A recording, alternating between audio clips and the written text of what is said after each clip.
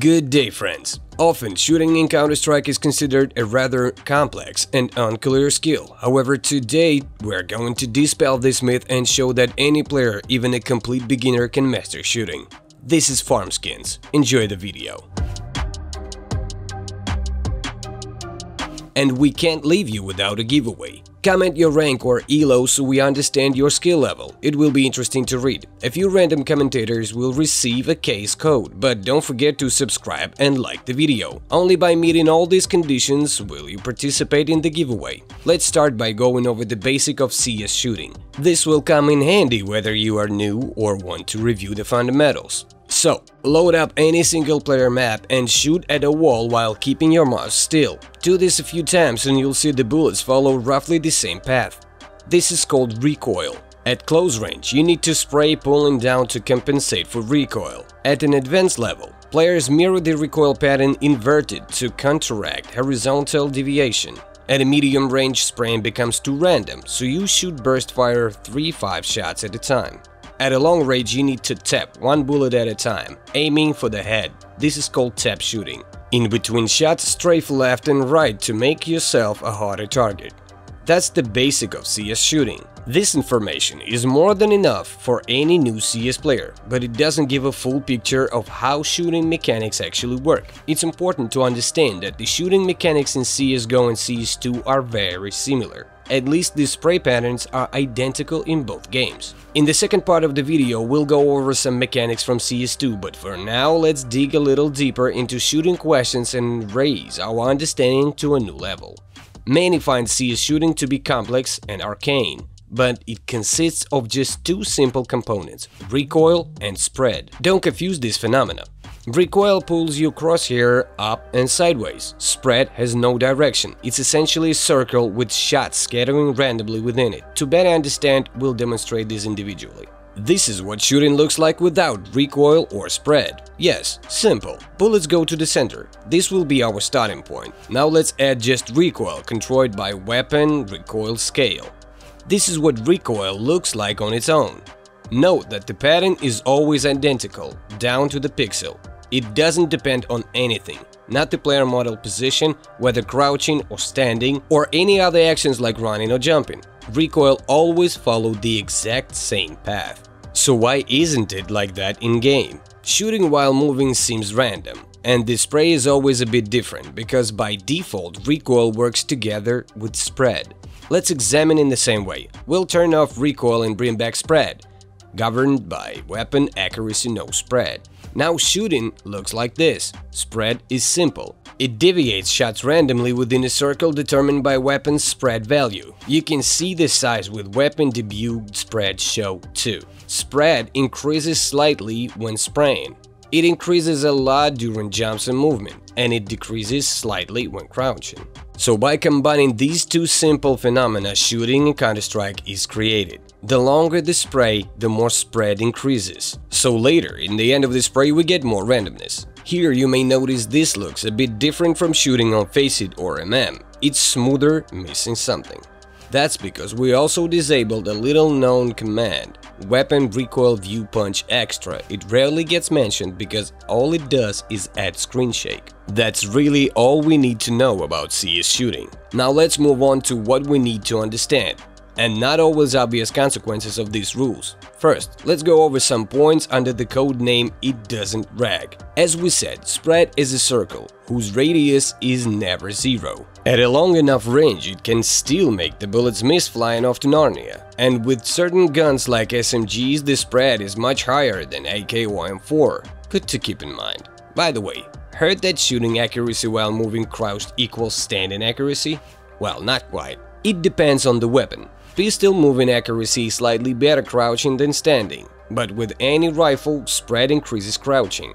The difference is small, but it's there, and knowing it definitely won't hurt. Now let's talk about spray control. When it comes to spraying in CSGO, many advise going to an empty map, standing against the wall and training the spray pattern, pulling down, then sideways. You can try to group all bullets closer and closer together, but the problem with this method is the existence of spread. So what, you may ask? It's there during matches too, but it won't let you properly see your mistakes while practicing. Because after 4-5 shots, especially spread add random deviation to each bullet. This uncertainty will greatly hinder correcting mistakes, so I suggest turning spread off for spray control practice. Now we only see the pattern itself and can accurate pinpoint where mouse movement needs adjustment.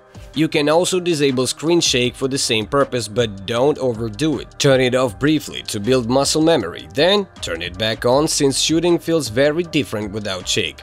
Don't try to practice the full 30 bullet spray right away. Follow the start simple principle. For example, break the pattern into segments and practice one per day. First, count how many bullets go one direction. For the AK, it's 7 shots up at a slight angle. Only practice getting those into one point. Don't overspray, don't go past where spray starts shifting sideways. You can try with no spread or shake at first. Once you've built muscle memory, return screen shake. You need to get used to it.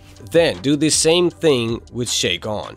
Now it's time to go into DM and cement this skill. Training one spray segment takes no more than 10 minutes, with about 20-30 in DM. Then you can move on to MM and try applying the technique in matches. It probably won't work at first, but be patient. It's a complex skill. In a few days, when controlling the first segment becomes second nature, add a new segment to your training. Do the same thing. Count shots in the new segment, try to control it without spread or shake. Once you've got it down, return shake and get used to that. Then DM again to carve it into your muscle memory. Then we think you understood. Add one segment every few days. Train against a wall, DM, then Faceit or MM. Pay attention to inaccuracies in your spray control, gradually adding correction to refine it to perfection. And at first, it's not necessary for every shot to be dead center. It's enough to feel during the spray when and how much to pull your crosshair at any direction. And to catch the rhythm, pay attention to top players' spray in demos and highlights. It will showcase the technique at its best and give you an excellent benchmark. There's one other very interesting use for the commands we covered early on. Do you often practice aim on maps like aimbots?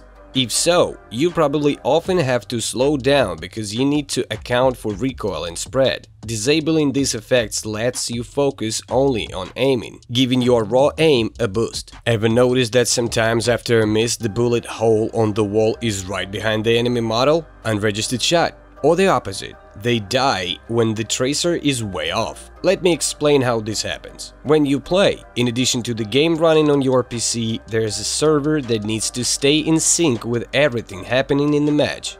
Even if you launch a single-player game with bots, a server also runs on your PC. So when you shoot, it gets calculated twice, once client-side on your PC and again on the server. Without waiting for the server, the client, your PC, draws the tracer and the bullet hole. At the same time, a data packet about your actions goes to the server, and the server responds saying what happened in its opinion, whether you hit the enemy, etc.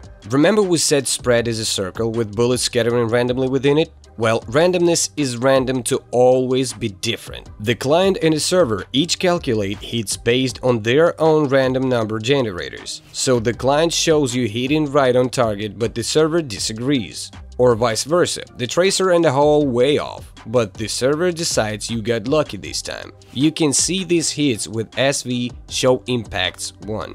Red is client, blue is server. SV show impact 2 or 3 shows just blue or just red. Server side or client side hits only. So you get the idea. Shooting in CS is very simple at its core. It's governed by just 2 parameters, spread and recoil, plus the added effect of screen shake, which doesn't influence where bullets go. And now let's talk about shooting in CS2. It has its own nuances too. Before discussing shooting, let's go over interface setting. With this switch to Source 2, maps have become much brighter, making light crosshairs a poor choice. They easily blend into the bright backgrounds, obscuring visibility during shooting. In this context, dark crosshairs are recommended. And another CS2 change is that the left-hand command no longer works. Players can only use their right hand for weapon models. And last but not least, weapon-related change is the inability to adjust weapon shake. Unlike CSGO, shake cannot be reduced or disabled in CS2. Now let's get into shooting itself, what has changed and how to shoot now. Let's start with the fundamental change, tick rate. In CS2, tick rate no longer matters, 128 or 64. It uses a new sub-tick system. This means if you scored a headshot in-game and it registered on your screen, it will also register on the server. However, it should be noted that there are some features in this system that require attention. For example, headshots register better, but display worse. If you get a headshot and move behind a wall, the hit can register after you're already behind cover. It goes both ways. Annoying to feel, but good to know it will count if you hit the head accurately. At the same time, the overall game feel became much smoother. It's not clear why. Even at low FPS, the game feels softer, more fluid and gentle, and of course this greatly impacts shooting, because hitting models is easier, but simultaneously the game seems a little faster, so if you get picked, you likely can't react in time. This means you need to work on your own peeking and pre-fires more. Now about the shooting itself. It has really become a little easier. Tapping is now perfect, especially with the current unbalanced deagles and SGs. But the spray has gotten slightly tighter, while also feeling harder to control. So it's best to avoid spraying completely. But if you really want to, burst 3, 4, 5 shots max, don't go over 15. Either tap or burst 3, 4, 5 shots, that's optimal for CS2 right now. Yes, it may change over time, but it's the best for the current state. Movement shooting in CS2 feels entirely different. It has really become easier. Hitting targets while moving is simpler now. It's a truly interesting sensation.